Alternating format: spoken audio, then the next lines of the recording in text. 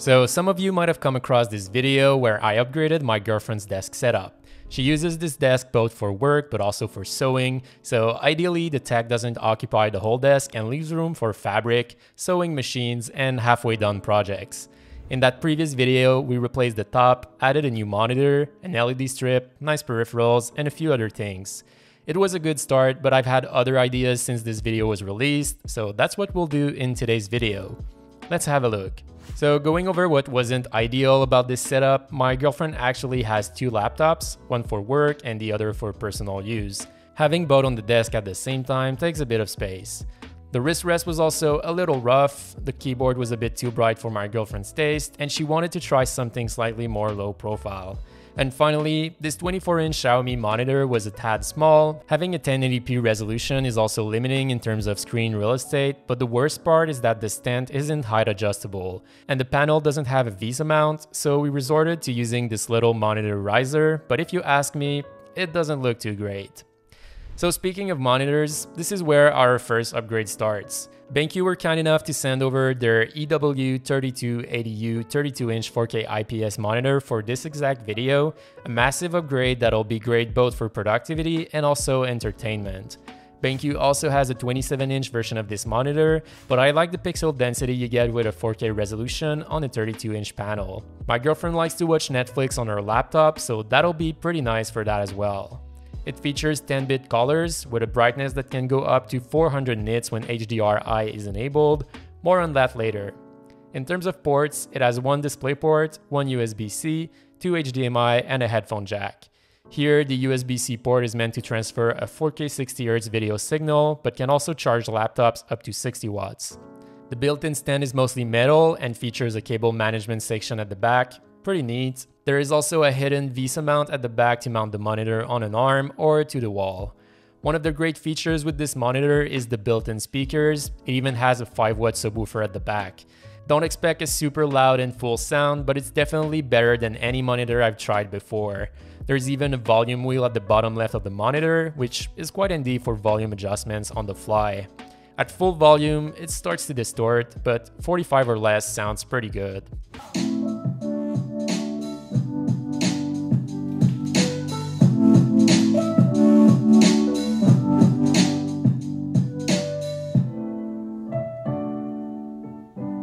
This monitor features the HDRI technology, which is a combination of HDR support on the monitor and a light sensor. With the light info it gathers, the monitor adjusts the brightness and contrast automatically based on the room's light. Pretty cool feature, especially as a monitor for work where you'll get the optimal viewing experience throughout the day.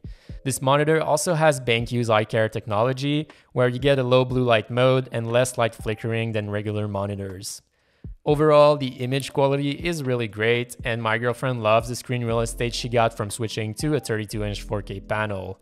The con I see with this monitor is the stand. While it's stable and does the job, it's not height adjustable. So next upgrade will be to use a third-party monitor arm to get it at a proper height without a monitor riser. So this monitor arm came from Banggood. I went with this model because it has two arms, one for a monitor and the other for a laptop. So I went ahead and installed it. The base is really solid with two clamps. Then it's pretty straightforward to add the locking rings to set the desired height for both arms. It features a quick release system that swivels horizontally at the end of the arms, and it makes it easy to install and remove the monitor with it. It has no spring-loaded arm sections, so the height cannot be adjusted on the fly, but they can be moved horizontally very easily. I really like the laptop rack as it clamps onto the laptop for a secure fit, and it doesn't rotate like most VESA arms do. So you don't end up with your laptop falling because the plate flipped upside down. It's super easy to remove the laptop when needed, but still feels secure when the laptop is installed. In terms of weight capacity, it can hold up to 8 kilograms per arm, and this BenQ monitor is around that weight.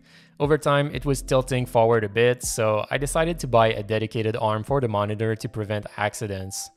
It's a really great arm for a laptop plus monitor setup, and it looks nice, but I would only recommend it for monitors up to 27 inches, I think, because I didn't feel 100% safe to leave it like that.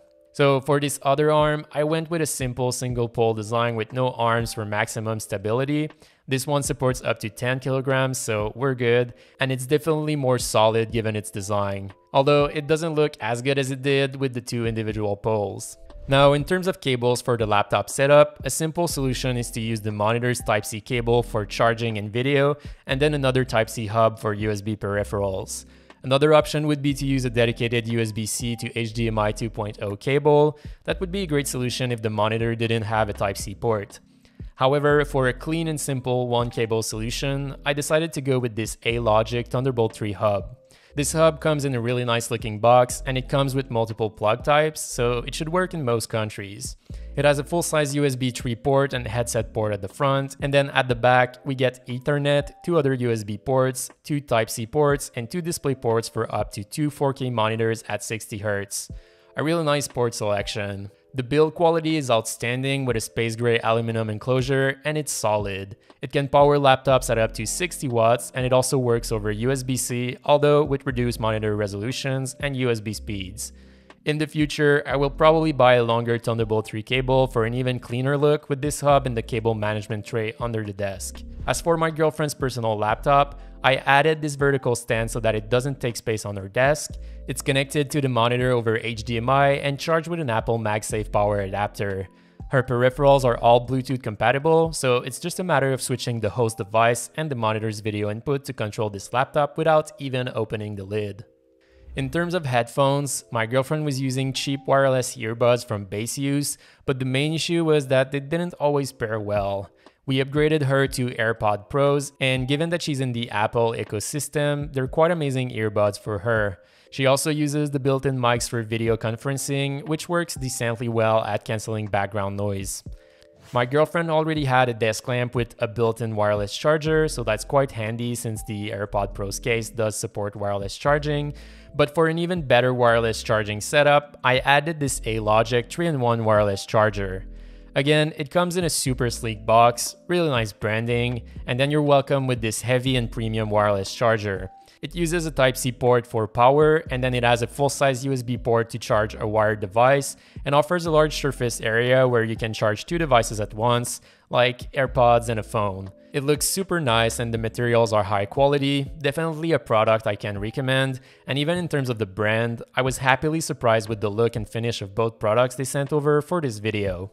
In terms of peripherals, we're keeping the large mousepad with this little blue mountain design, as well as the Logitech MX Anywhere 2S.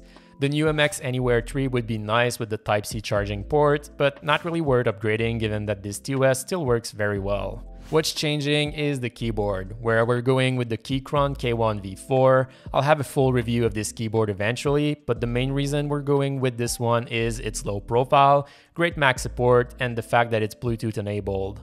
Here, Bluetooth is a great part of the reason why, since this setup houses 2 separate computers and I didn't manage to get my hand on a KVM switch in time. Being able to switch between computers by just reconnecting peripherals to the computer in use is a better experience than having to reconnect a bunch of wires here and there. She has been using this new Keychron K1 V4 for a few days and really likes it as of now. Then we also added this Logitech C922 webcam on top of the monitor, an old but pretty decent webcam for the money. I also replaced the pay-to-use monitor lamp we originally had with this Xiaomi one. It is more expensive, but it's a much better lamp. I have used BenQ screen bar for a while and it's great. The quality of the light is very good and the adjustments in color and intensity are precise. But this Xiaomi variant is also very good. First, it uses USB-C, then the mounting bracket is very heavy and well made, although it won't accommodate thicker monitors. The lamp connects magnetically, making it very easy to clean or temporarily remove. It also has rails to adjust the angle.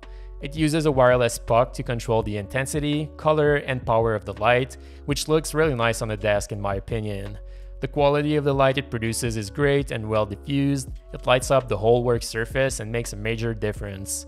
It is very close to my BenQ screen bar in terms of overall light quality, although keep in mind I have the very first generation of this model, so newer variants might be better. Oh, and also I've read a lot of comments where people think having a light close to a monitor like that causes glare, but it really doesn't. Because of the angle with the monitor, the light only reflects down in direction of the desktop, not your eyes. And before ending this video, here are other accessories we added to make the room feel more like a proper office. We added this Blitzwolf Oil Diffuser on our media unit. We've had a bunch of smaller diffusers for years and really like using them with essential oils, but the largest we own had a capacity of 300 milliliters, while this new and bigger one can hold up to 2.5 liters of water. It also diffuses a larger volume of mist per hour, so whatever smell we had fills up the room more than ever. We're happy with it. The only downside is that the cable is fixed, so we need to use a watering can to fill it up, and the plug wasn't US standard, but it came with an adapter, so I guess it's fine. And then, to add a little touch, I bought a huge bean bag from Fatboy.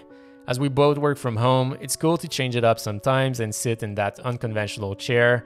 It also adds a bit of color to an otherwise very basic all-white room. The quality is really great, and the bag is huge. So, in conclusion, another major upgrade to my girlfriend's setup that has a lot of positive impact for her work as a product manager, but also for her passion for sewing. The monitor definitely helps with productivity, and a setup with monitor and laptop arms gives her back a lot of desk space and looks pretty good in my opinion. Let me know what you think down below. So that wraps it up for today. As always, I'll have affiliate links to all the items I use in the description down below. Feel free to use them if you're interested and want to support the channel at the same time. So thanks for watching, make sure to leave a like if you did, and don't forget to subscribe if you haven't already, as I'll see you in a future video.